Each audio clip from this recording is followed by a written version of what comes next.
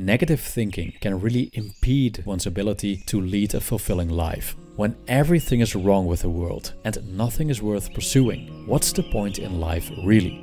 Even though a positive mindset is generally more preferable than a negative one, there's also a dark side to the whole positivity culture we see nowadays. That's why I think it's time to talk about the shadow of toxic positivity.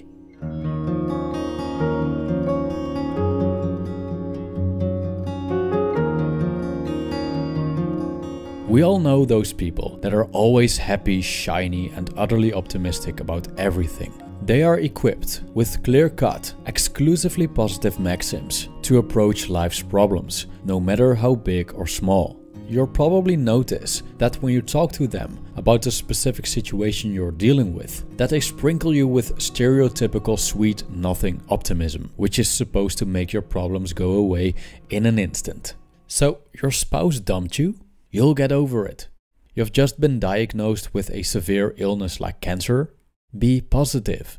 You've been cheated on and lied to so many times that you can't trust people anymore? Stop being so negative. Now, I don't think that there's something inherently wrong with wishing another person happiness and freedom of suffering. On the contrary. So I suspect that statements like these come from a sincere place of love, but also from blissful ignorance that, when we look closer, isn't so blissful as it seems. The problem, however, is that these phrases contain a certain degree of denial of an indisputable part of life: suffering. Toxic positivity is the refusal to see the negative, even when it's the elephant in the room, while solely focusing on the positive. Instead of facing reality as it is, it chooses rather a fake it till you make it attitude, artificial smiles, and brushing anything undesirable under the carpet. The ancient Stoics wrote extensively about how our thoughts about a certain event influence our emotions and not the event itself. I quote, "Men are disturbed, not by things, but by the principles and notions which they form concerning things. Death, for instance, is not terrible, else it would have appeared so to Socrates. But the terror consists in our notion of death, that it is terrible." End quote. From a Stoic perspective, positivity is a mindset. We can look at the bright side of things in order to feel better about them, but this doesn't happen overnight. It takes a lot of practice. When you're diagnosed with a terminal illness, for example, you probably won't be able to simply shrug it off and be happy about it. Even though this might be a philosophical ideal, the reality is that the vast majority of people do not work that way and most likely never will. In general, human beings experience deep grievances over loss and death that we simply cannot refuse to see. So, is denial of something that is a healthy position to take? I don't think so. The things that Epictetus speaks of can be very well the emotions that are evoked by unfortunate events. We can position ourselves towards these emotions, saying, just be happy, or stop being so negative, be positive. The tricky part of such a position is that a positive mind state and the experience of happiness is indeed more preferable. But by rejecting and disapproving of what is, i.e. grief, sadness, anger, etc., our current mind state will only get worse. Mind states have to grow naturally. The only thing we can do is creating certain conditions in which we are more likely to become happy, like the pursuit of virtue in Stoicism and the Eightfold Path in Buddhism. But we cannot force ourselves to be happy by saying, just think happy thoughts. It just won't work. What's even worse are the good vibes only kind of people that have zero tolerance for anything that they perceive as negative, insisting that they should surround themselves with happy, shiny, and upbeat people. Well, good luck with that.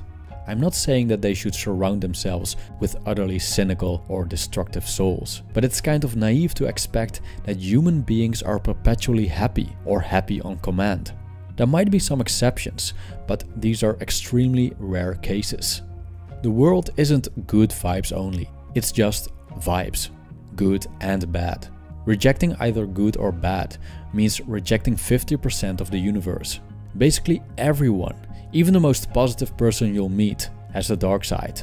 As Swiss psychologist Carl Jung stated, Everyone has a shadow. Toxic positivity is a recipe for creating a thick, dense shadow that harbors all the undesirable traits that you're not supposed to have. Because you must wear the mask of happiness all the time, all your sadness and grief and anger and other emotions that you can't show because you're forced to be positive are kicked down into the darkness of the unconscious, rotting and festering, creating a monster that will come to the surface when you least expect it.